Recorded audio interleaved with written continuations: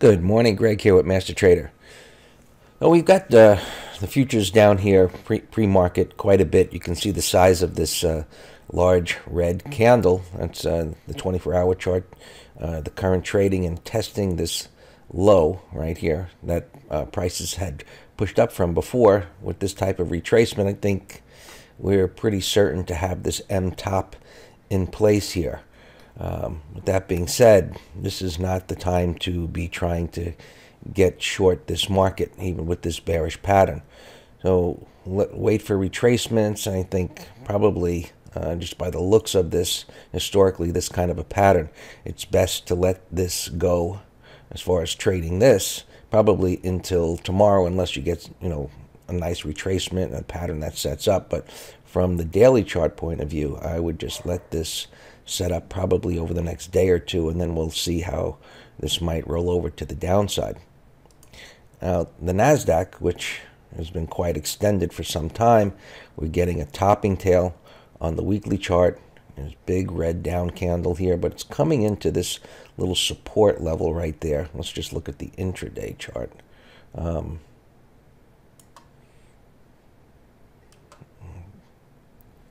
So right into here where it's coming into that support, as you can see, it's down a whole lot. So you can switch to smaller time frame looking for opportunities, but with it down this much and into support, it's probably going to take some time for this to shape up into any type of an opportunity. The Dow here, which is now forming an M top on the weekly time frame, it could turn into a trading range, but I like this. Again, we'll have to let it set up here. Probably go sideways for a day or so. It could just, as the news comes out about Washington, this could have another down day tomorrow, of course.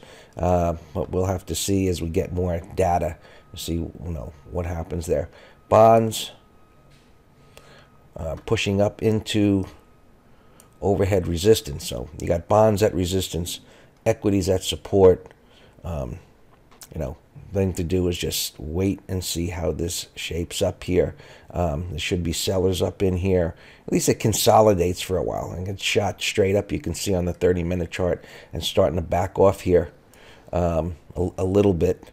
Still got 20 minutes to go in this 30-minute candle, so we don't know where it might end.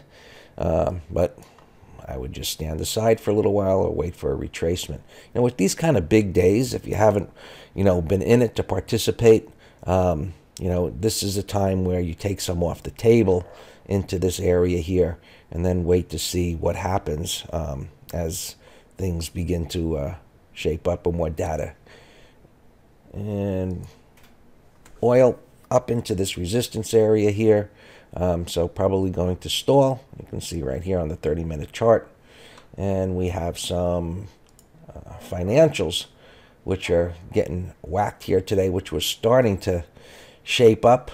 Look like, JP Morgan, this retest of this low here, maybe it was going to get going. Citibank we'll take a look at, which was actually leading, but was into a huge resistance area. So at, 65.80-ish, that's a big gap down. It looks pretty ominous for more to come.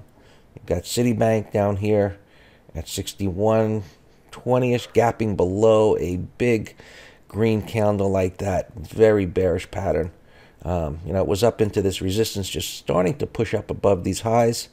So we've got a lot of longs in pain here that'll be looking to get out of these, and they, with that being said, they should shape up for some opportunities with after some retracements. And well, let's what the big Amazon is doing here. It's down a bit. It looked like it was going to push up to 1,000. That looks like not going to be happening as this correction begins to unfold in the markets. And just a look at the spiders just to put this in perspective of a daily chart pushing down to 238 down here into this support level. That's a big gap, and with a gap of that size into support, I think some stabilization or at least some sideways price action before further downside comes. And lastly, I'll look at the Qs. An extended 138, gapping down into here. Again, big gaps.